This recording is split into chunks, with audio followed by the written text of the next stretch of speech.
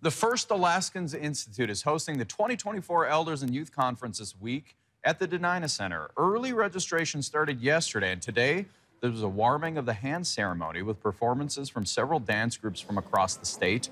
Today was a shortened day for the conference before workshops and events fully unroll tomorrow. We asked several people there today why the conference is important. Our native values across Alaska really uphold the idea of teaching on and passing our knowledge. And our elders are the holders of that knowledge. They're the PhDs of each of our region, of our culture and our languages.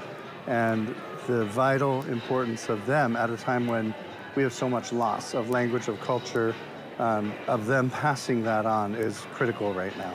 The youth need some type of structure and they need wisdom to keep moving forward. If so, then our culture, our wisdom, all of that's lost if you don't have a place to share it.